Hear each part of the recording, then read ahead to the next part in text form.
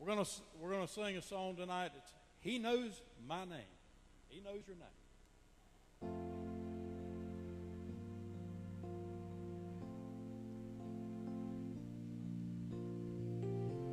Come on up.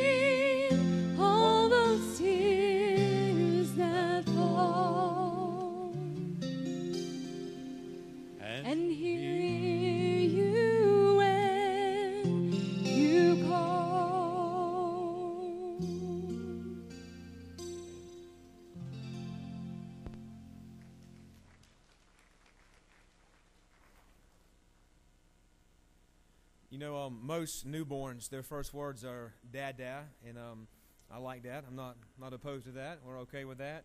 You know, but it seems like the older they get, the more they call you dad, dad, dad. It's almost at first you love calling your name, but then, you know, at times, and I hate saying this as a parent, but it can be as an inconvenience when you're in the middle of something. You know, they deserve your attention, but there's sometimes you're just like, okay, I need some time, okay? Just give me some time, leave me alone. And I said all that to say this. Aren't you glad God never is inconvenienced by the prayers of his children? He never gets frustrated, never just wishes we'd just leave him alone. Actually, he wishes we'd call more often. Well, anyways, let's pray. Let's do it right now. Father, we are so grateful that you do know our name, Lord God. Help us to be more familiar with coming into your presence, dear God. So, God, I just thank you for just this opening song, for this evening service tonight, dear Father God. And as you know our name, you also know our need. And, dear God, you know the needs of the individuals that are here tonight, dear Father God. God, even this one standing right here praying, dear God. You know our needs. God, you know our hearts, Father God.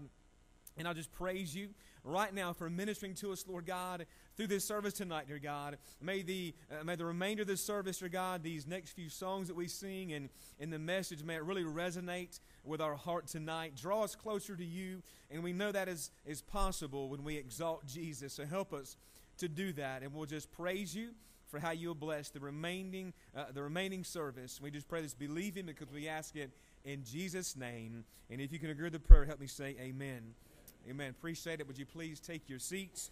A few things to remind you of we talked about this morning, and that is, I neglected to do this Friday night after the movie or even before it. It was on my mind, but just there's,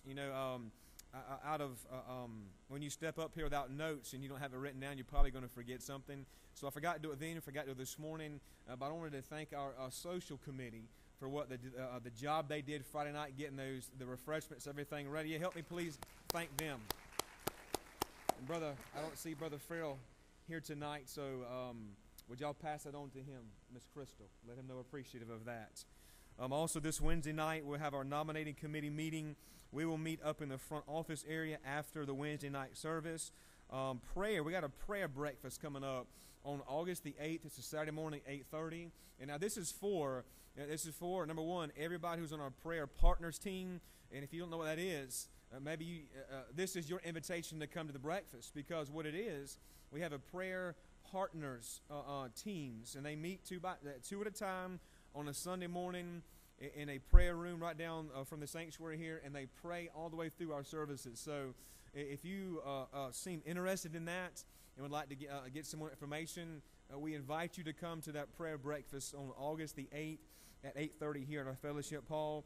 And there's really no obligation to follow through with being a part of it. If you come and maybe it's not maybe it's not something you are interested in after you hear about it, at least just come and benefit from the breakfast. We all need breakfast, amen? So you can come for that. Also coming up in August, on August the 9th, the Sunday evening, we'll have Gary Shepard in concert at our evening service. He's a former tenor singer for the Kingsmen Quartet. August the 15th, it's a Saturday from 10 to 2. We're going to have a back-to-school bash, which is going to encompass all of the children's department, that's youth and children. And on the 27th of August, there is a key leader workshop, and we're going to get a sign-up sheet for that. And it's also some information sheets you can read. They're out there on the table where you can see what all kind of breakout sessions and courses are going to be offered on that. So please, we encourage you to look at that.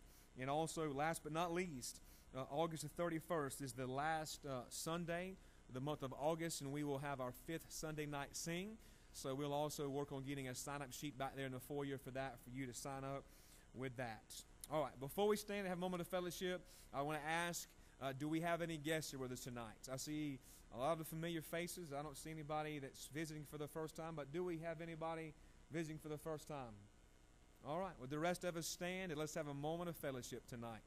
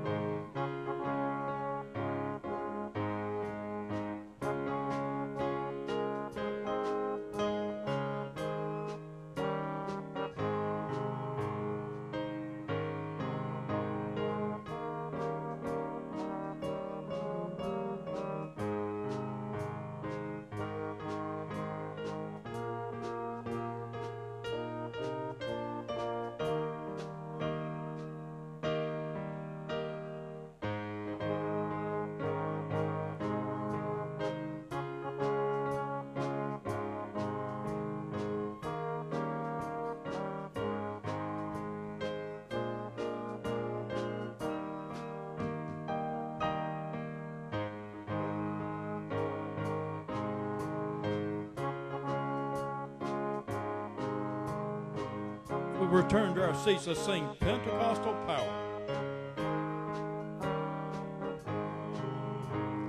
Lord, as of old at Pentecost, thou didst thy power display, with cleansing, purifying flame, descend on us today. Lord, send the old-time power, the Pentecostal power, thy floodgates of blessing on us throw open wide. Lord, send the old-time power, the Pentecostal power, that sinners be converted and thy name glorified. For mighty works for thee prepare, and strengthen every heart. Come take possession of thine own, and never more depart. Lord, send the old-time power, the Pentecostal power, thy floodgates of blessing on us throw open wide. Lord, send the old-time power, the Pentecostal power, that sinners be converted and thy name glorified. Speak, Lord, before thy throne we wait.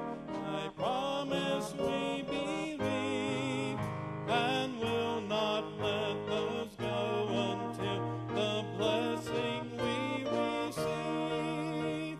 Lord, send the old-time power, the Pentecostal power, thy floodgates of blessing on us throw open wide. Lord, send the old-time power, the Pentecostal power, that sinners be converted and thy name glorified. Amen. You may be seated. We're going to sing Leaning on the Everlasting Arms. This will be our offertory hymn.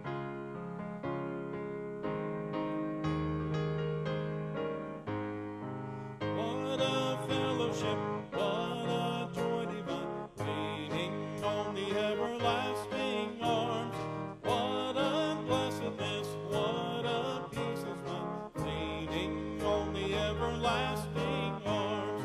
Leaning, leaning, safe and secure from all alarms.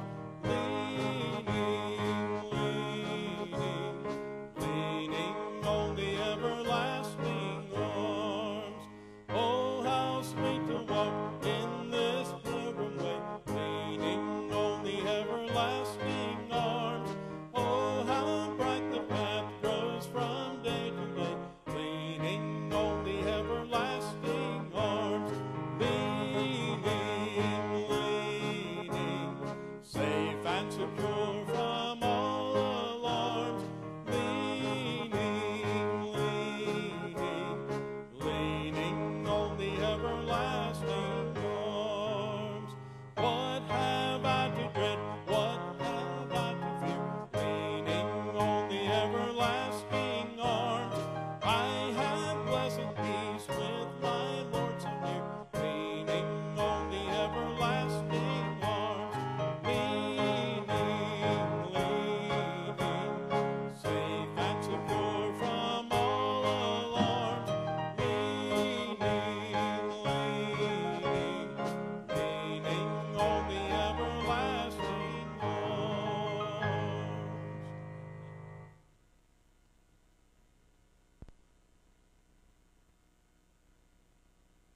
Safe and secure, brother. Boy, that means a lot nowadays. I'm telling you, and I'm so thankful to know a great God. Let's pray. Lord, we just thank you just for a great day in this place. Father, a wonderful day, a day where we've come together and heard your word and leaned on you and leaned on one another. Father, that's what it's all about. We worship you and we help one another. Father, just continue to grow in our lives. That's our prayer. In this place of worship, Father, that you've blessed, and we pray for it to continue for many, many, many years. Father, as we come to this time where we take up the offering, an act of worship, Father, may it be blessed for your good in this community and in our lives. Father, teach us to give back. We love you. We thank you. We worship your name in the power and presence of Jesus Christ in our lives. We thank you and love you. Amen.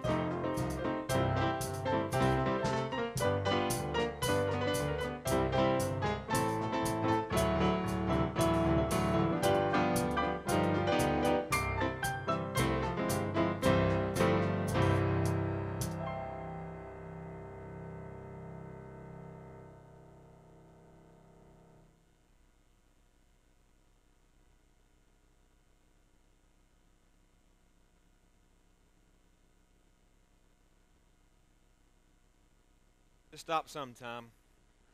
We enjoyed it while they played. Amen. Sounded good. Amen. Goodbye, world. Goodbye. Goodbye, world. We're going to wave goodbye one of these days. You know, yesterday I had the opportunity to go down to a place called, was just a little river, Bob's River Place or something like that down there, excuse me, just south of Lake City. They got a lot of ropes you can swing out on, and one of them, you know, I'm not exaggerating, it probably launches you about 30 or 40 feet in the air. You know, so I jumped off of it, and, you know, lo and behold, I came back down.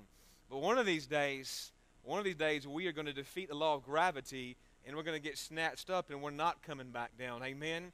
At least for about 7 years, and we're going to come back down for the millennial reign. But then, man, it's going to get good. That's a whole other sermon right there, and we'll talk about that sometime. But I want to instruct you tonight to take a copy of God's Word and find the book of Colossians. We began that study here a couple months ago, so we are studying Colossians on Sunday evening, chapter by chapter and verse by verse. We are still in chapter number 1, but tonight we're going to begin in verse number 21. Colossians chapter number 1, beginning of verse 21. If you can physically stand, please stand with me tonight in honor and reverence to the reading of the inspired, infallible, inerrant Word of the living God.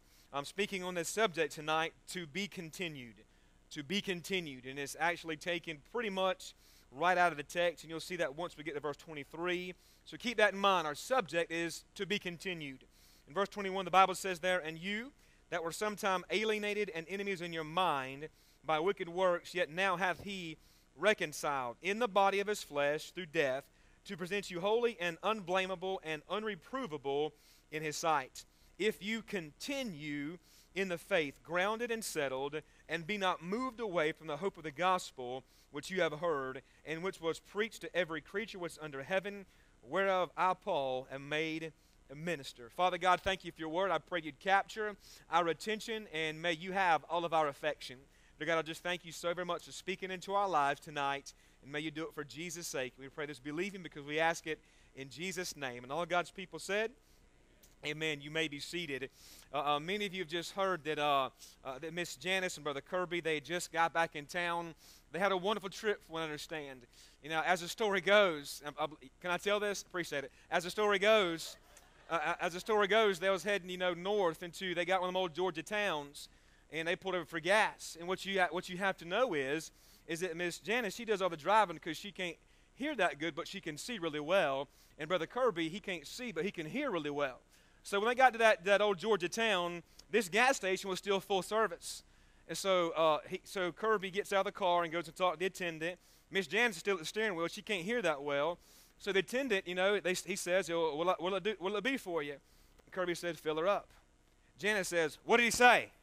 And Kirby said, "Well, he asked how much gas." I said, "Fill her up." So the attendant asked Brother Kirby, he said, "Where are you headed to?" "Hey, we're headed to the mountains." Janice said, "What did he say?" Kirby said, "Well, he asked where we're going." I said, "We're headed to the mountains." And so the gas attendant asked Brother Kirby, he said, "Where y'all from?" He said, "We're from Fernandina Beach, Florida." Miss Janice said, "What did he say?" And Kirby said, "Well, he just asked where we're from," and I said, "From Fernandina Beach, Florida."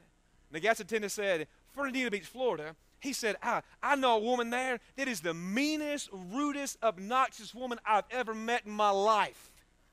Janice said, "What did he say?" Kirby said, "He knows your sister."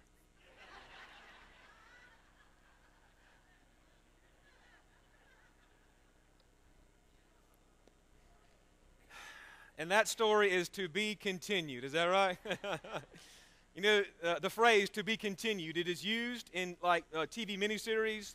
It's used in movies when another movie is projected, or when a sequel is projected to come out. They'll always leave it with the tag phrase "to be continued."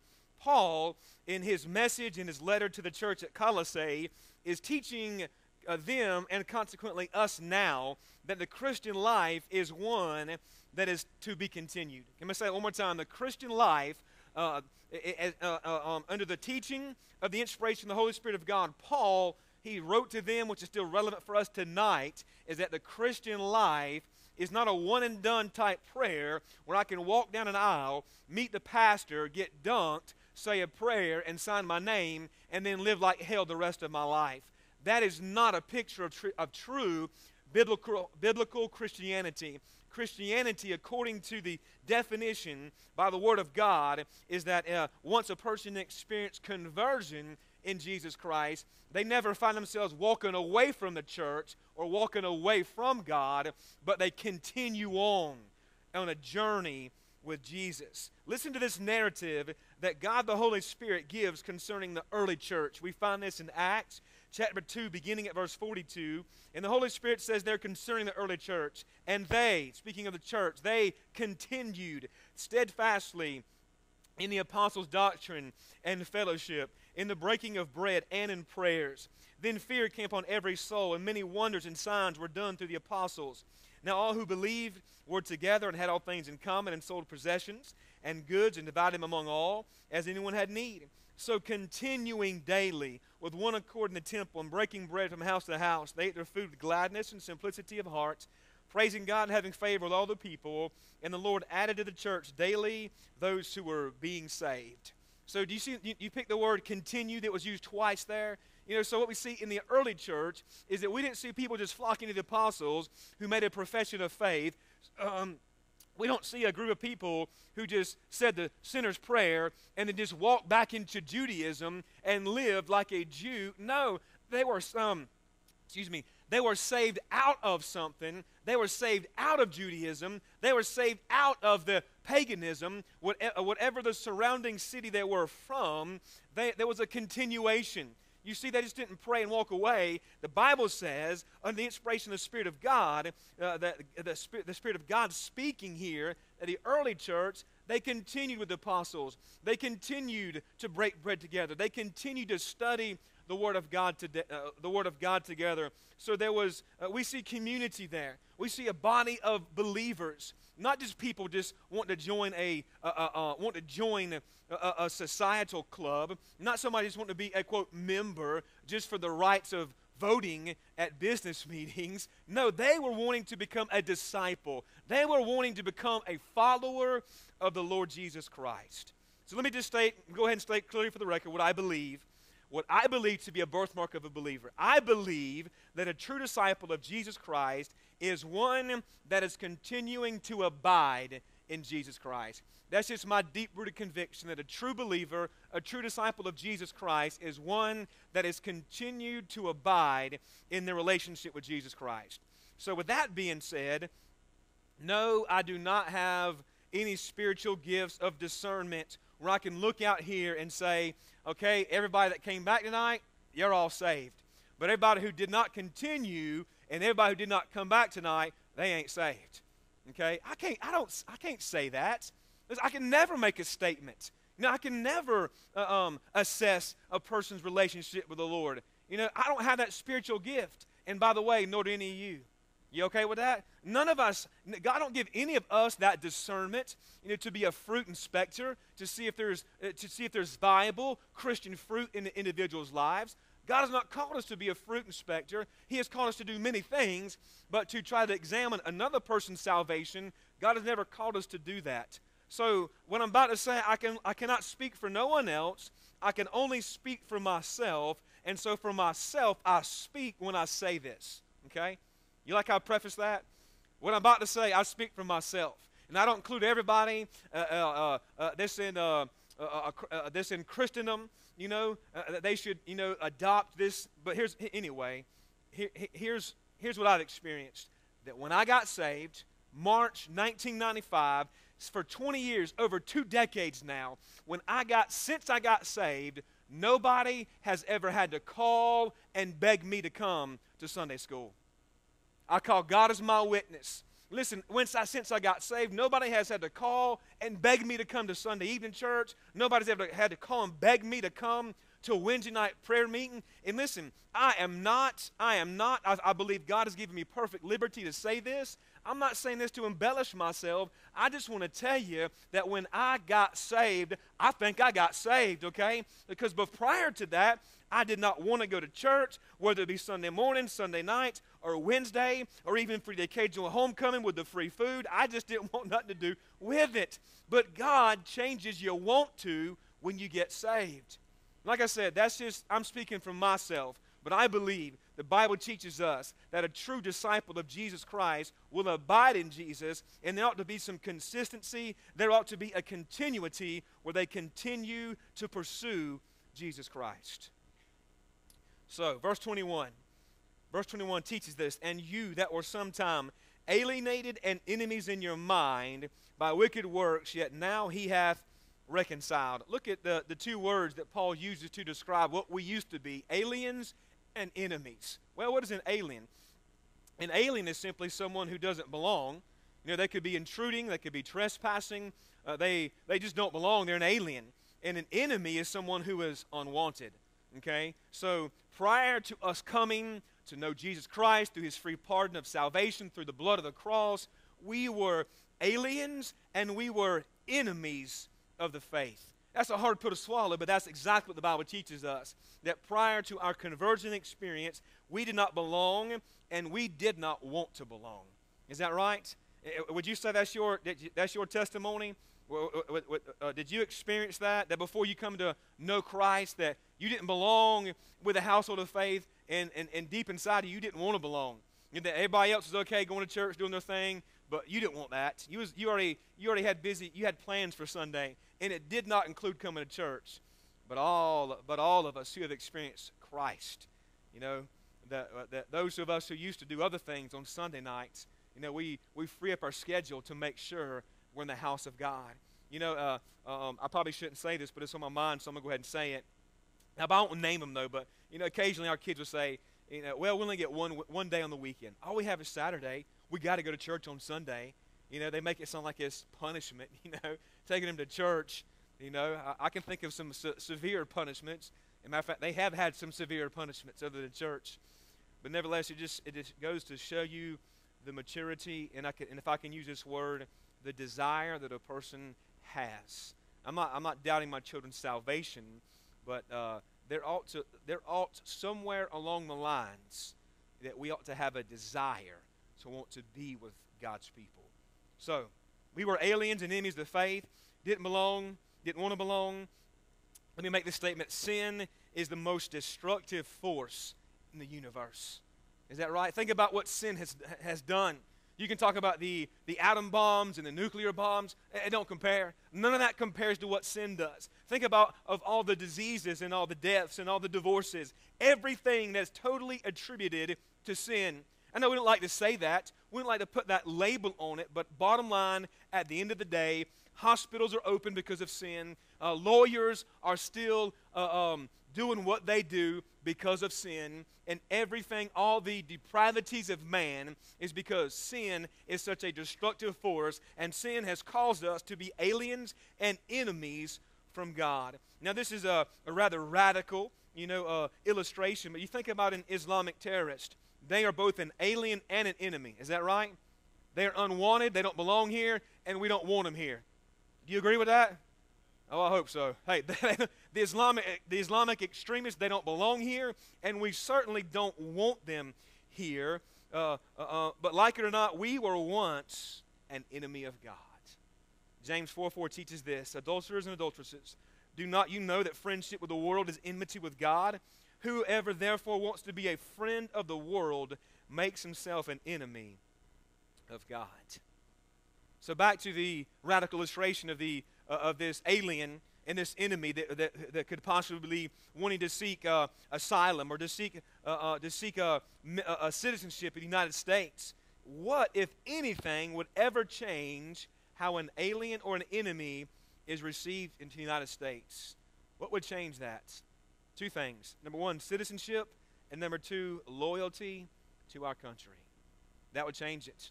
That would change it. Maybe not for an Islamic extremist because they want to here to annihilate us, but people who are flooding our borders from other countries, they're seeking citizenship, and most of them, I can't say all of them, but they want to be loyalty and they want to pledge their allegiance to America, and before they become a citizen, they must do that. They must state and solemnly avow that they would pledge their allegiance to the United States of America. So think about yourself prior to your salvation experience. As the Bible says, we were enemies and aliens from God. What then are the two things that brings us and breaks that, that breaks us from being an enemy of God? The same things.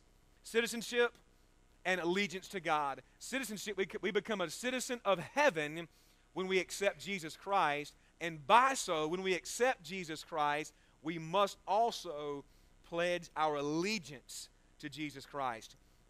You've heard me say it before, I'll say it again.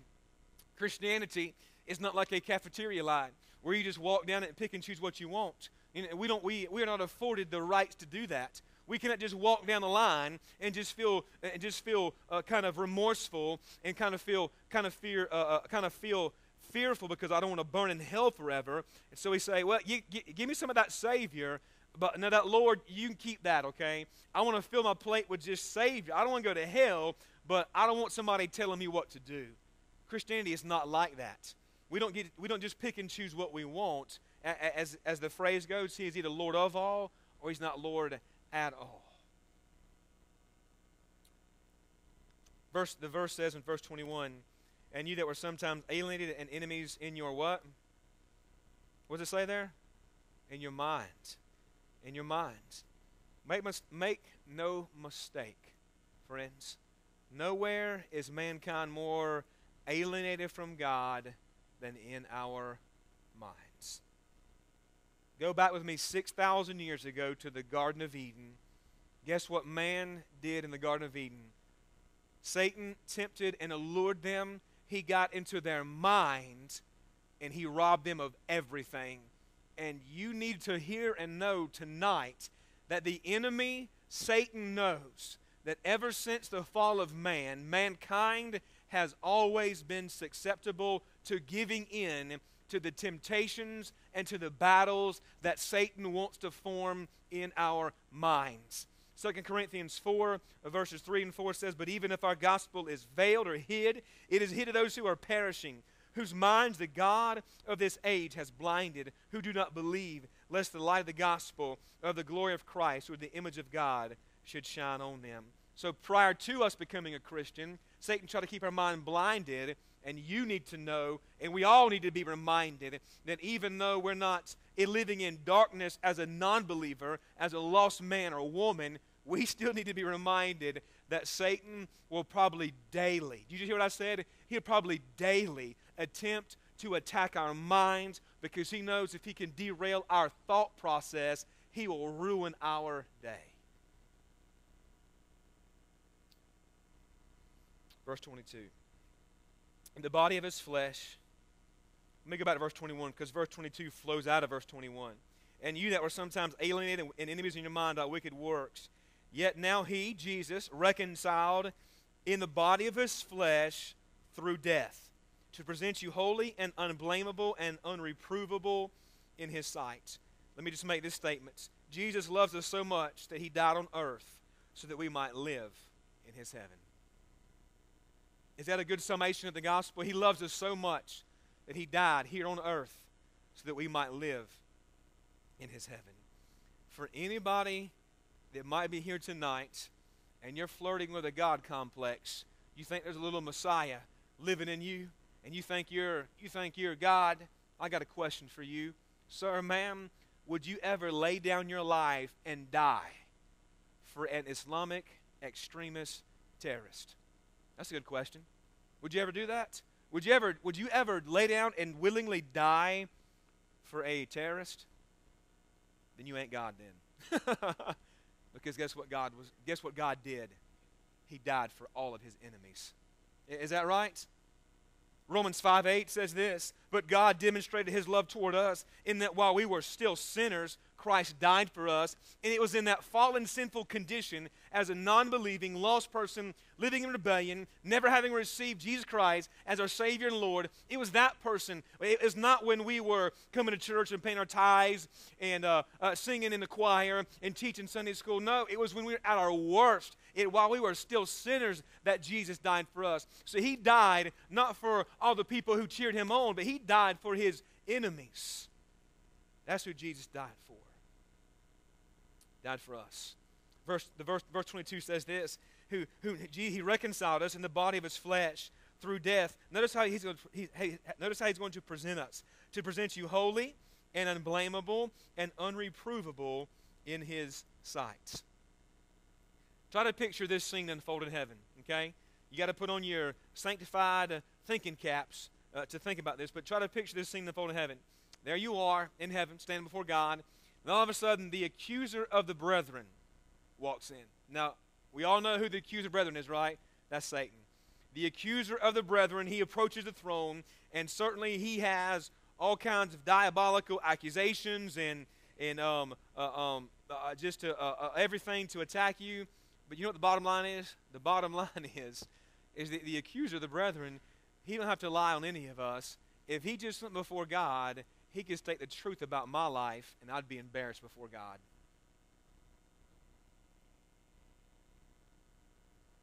The enemy don't have to, the accuser of the brethren, and he don't necessarily have to be the false accuser. He can go to God and speak truth about you and speak the actual facts about you, and it would be exactly right. But watch this. Here's how I can see the scene unfold in heaven. I can see the accuser of the brethren, as Revelation says that the enemy is, and he approaches the throne, and he says, "Look at his filthiness. Look at that pastor's life. Look at his thought life. Look at the picture in his mind. And look at the things that so-and-so that they view on TV. Or look at what somebody views online. Look at his filthiness. Look at his faults. Look at that person. They're so totally inconsistent. They're full of flaws. They're full of blemishes. Their life is characterized by doubt and despair. He can say, look at the facts. And he has broken your laws. He's grieved your Holy Spirit. And he has erred from the truth. He could actually do that on any of our lives, and he would be stating the facts. But here's what Jesus does. And I'm so glad the Bible paints his picture that I don't believe Jesus, he could, but he would never say this. Jesus would never stand and say, well, Lucifer, you got a point.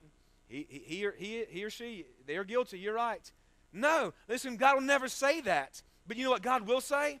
God will say to the enemy, you must be blind because you're not seeing the same thing I'm seeing. When I look at any of my children, when God looks at any of his children, he does not see your faults. You know what he sees? He sees that you have been covered with the blood of the Lord Jesus Christ. When he looks at us and all the accusations and everything that's being hurled at us, all God sees is the blood of his Son. And he says, oh no, he is holy, he is unblameable, and he is unreprovable. Now if that's so, and it is, do you know what the implication of this verse is?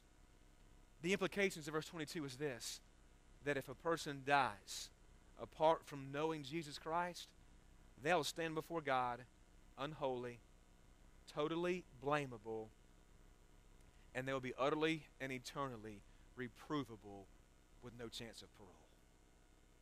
Never will they have an opportunity to make it right. Never. That's why I say, on this side of eternity, we need to make it right with Jesus. Eternity is too long to get it wrong.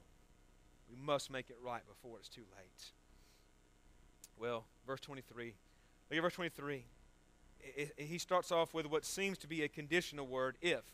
He says, if you continue in the faith, grounded and settled, and be not moved away from the hope of the gospel, which you have heard, and which was preached to every creature which is under heaven, whereof I, Paul, am made a minister. Now the word if there, it's not the first time that Paul uses that in the New Testament in his letters, but this word if, it is used in various times, and is always determined by the mood of the verbs that it is associated with. So here the word if, it can be rendered if so be. And so it is also followed by an indicative mood. In other words, Paul is saying this, there is no doubt about it.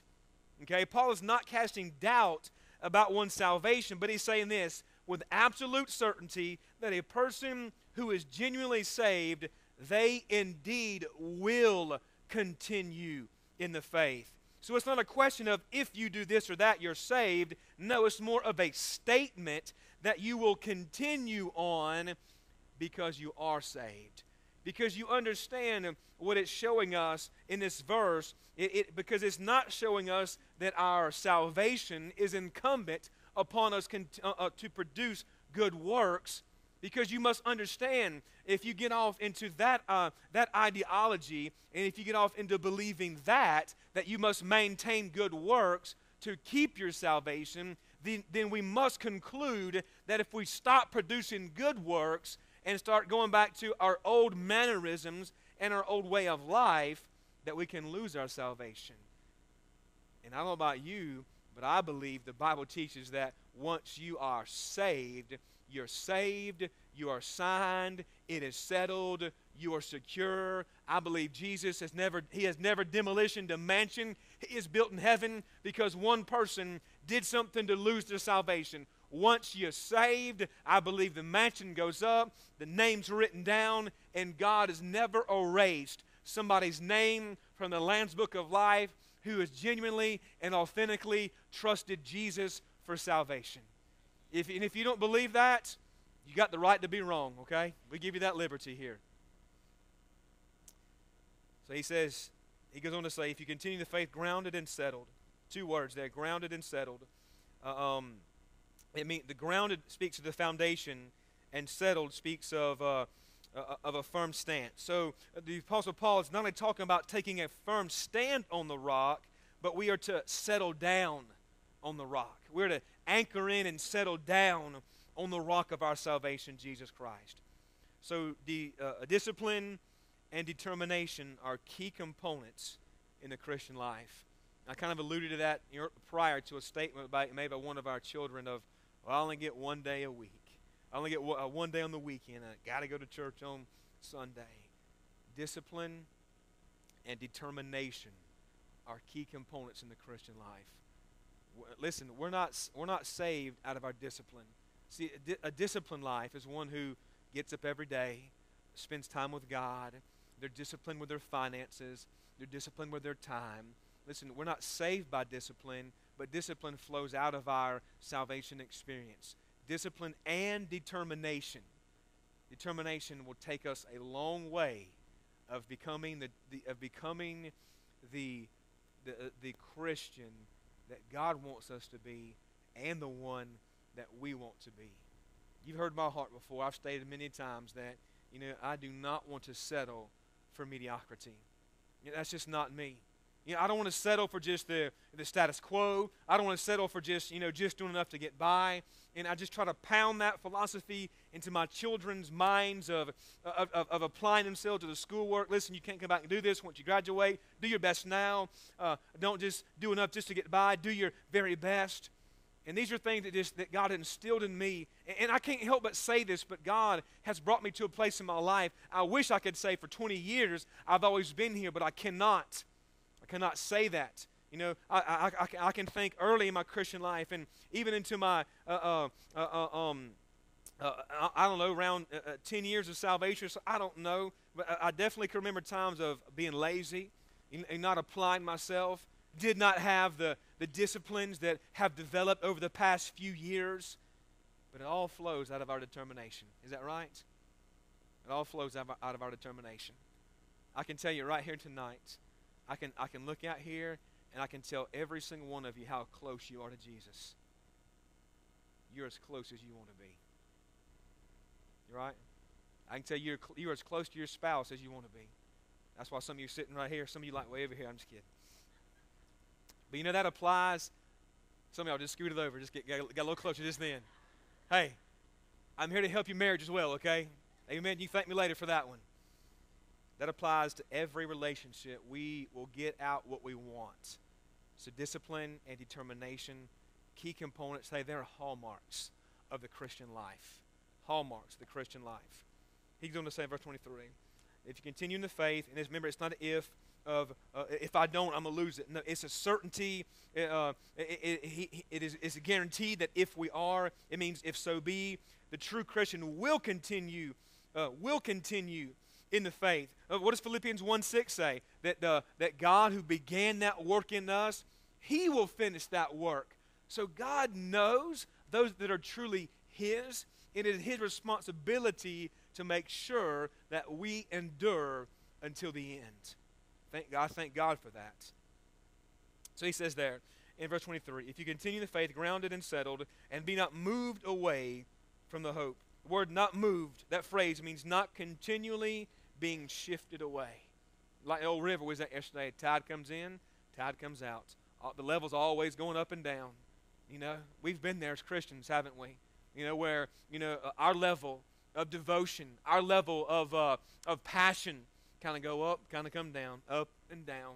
But listen, I just want to encourage you to develop some disciplines that would encourage the process where we continue just to go up and up and up in our relationship with Christ, but not 2 steps forward, 3 steps back mentality, but just to continue to be determined in your Christian life that, listen, it's not about me, never been about me, but it's about Jesus. Less of me, more of Him. As John the Baptist said, I must decrease so that He might increase. I promise you. I haven't read this anywhere necessarily, but I've experienced it, that the less I get of John out the way and get more of Jesus, it's going to be a good day. It's going to be a good day when I get less of John and more of Jesus. 1 John 2:19 says this. Listen to what John says over there in that passage. He says, they went out from us, but they were not of us. For if they had been of us, they would have continued with us. But they went out that they might be made manifest that none of them were of us. True birthmark of a believer is that we will continue to follow Jesus Christ. Let's pray. Father God, thank you for your word. God, thank you for the inspiration of your word. And God, I pray that you would speak deeply into our hearts. God, I believe you've done that. God, I pray by your Holy Spirit, take these truths that you have taught us tonight and seal them in our heart, dear God. God, forgive us for where we have erred away. Forgive us for where we have allowed the enemy to really wreck our minds. God, I pray you forgive us. Help us to get back on track and to continue on following Jesus. God, I just thank you for how you'll bless this response time. God, I just pray that those hearts that you have spoken to, that they would leave here in total compliance, having obeyed whatever decision you are leading them to make. May you be glorified as our prayer, and we pray it in Jesus' name, believing. Amen. And would you please stand with us tonight as we prepare to sing these hymns of decision? This is response time in the house of the Lord. That means it's decision time. And sir, ma'am, there's nothing else I need to say. Either God has initiated something here tonight, or he has not initiated anything. But if he has, if he has directed some of this your way, I would encourage you, don't just say amen to it, but hey, make application to your life. Take it and apply it to your life. You know what God does? God always puts stuff down here at the bottom so we can reach it. He never puts it way up there where it's out of our reach. God, he puts it right in front of us so that we can receive it. And now, with that being said, you know where you are tonight with your relationship with the Lord. If you're not where you should be, I encourage you. Today is the first day of the week, the Lord's Day, Sunday. Hey, don't go any longer without reconciling your relationship with Jesus. You know what? If you're not even saved tonight, we talked tonight about what it looks like to become a Christian. And we talked about the implications in eternity if you continue to reject Christ. And certainly, sir, ma'am, you do not want that to happen to you. So what must you do then? Pray and say yes to Jesus. Say yes to Christ. Say yes to what he's already said yes to you. He's already made his choice. He's already chose you. The only thing left to do is for you to choose him. Hey, he's already surpassed heaven and hell and the grave. He surpassed it all. He left heaven. He came to earth. He died. He went to Hades. He went to hell. He led captivity captive. He ascended. He went back to heaven. And now he stands at the door of your heart. And all you must do is say yes and open up your heart. And Jesus, the Son of God, will step out of heaven and step into your hearts. Tonight he'll do that if you say yes. Would you please bow your heads and hearts? Sir, ma'am, if that's you, you've never been saved, but you know you need to, you want to be saved. Hey, would you pray this prayer of repentance tonight? Place your faith in Jesus. I'm going to lead you this prayer. Repeat it. Pray it after me. Pray it to God, but make it your own. Are you ready? Heavenly Father, I admit that I'm a sinner. I need to be saved, and I want to be saved.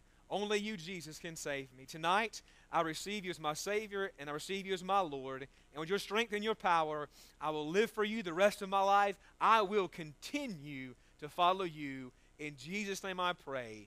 Amen. Amen. As we sing, would you come?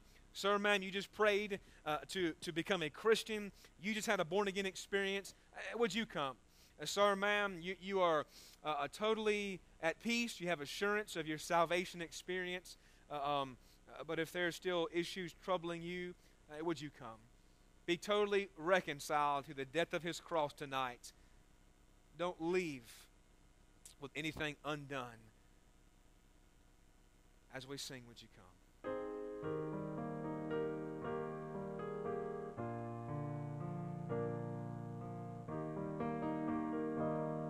Just as I am without one plea, but that thy blood was shed for me, and that thou bidst me come to thee, O Lamb of God, I come. I come.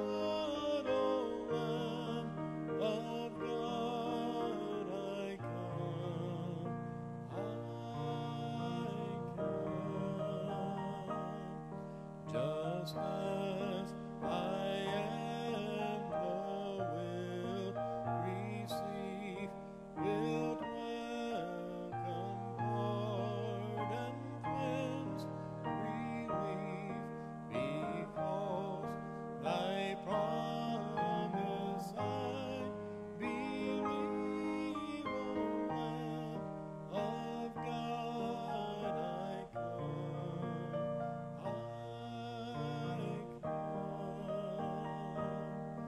just as I am. Thy love alone hath broken every barrier down. Now to be thine, thine alone, O Lamb of God, I come,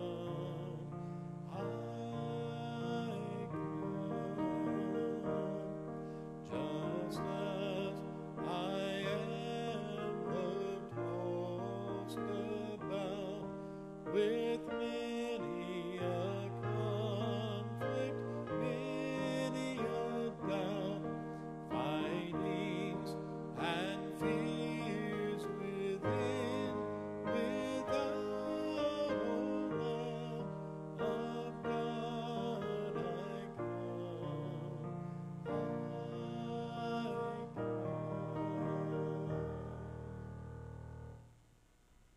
What a sweet, sweet invitation song. I just wonder how many people have responded to the gospel, and that song was at the end of it, man. There's a lot of people in the kingdom right now, and people who are headed that way through that inspired song of Just As I Am. So scripturally proven and tested and true that is the only way it will ever come to Jesus, as just as we are. Just as we are. And aren't you glad He accepts us? Excuse me. I pray you have a great week. May God bless you, and may He use you. May He use you this week. I know He wants to. I know He wants to. May we be mindful and have a fresh perspective that we don't let, the darkness of this world and all the news stations and all the media and all that kind of stuff that can drag us down. But may God give us a fresh perspective to see where He's at, so that we can join Him. God never anticipated for us just to go do our thing and then He'd follow us. Last time I checked, He wants to lead us. He wants to be out in front, and that's where He needs to be at. Say amen. Amen. Hey, God bless you. Thank you for coming back tonight. Would you reach out to your neighbor and let's sing our song dismissal? And after our services, you can talk to Brother Kirby and Janice about where they got gas from over the weekend. Okay.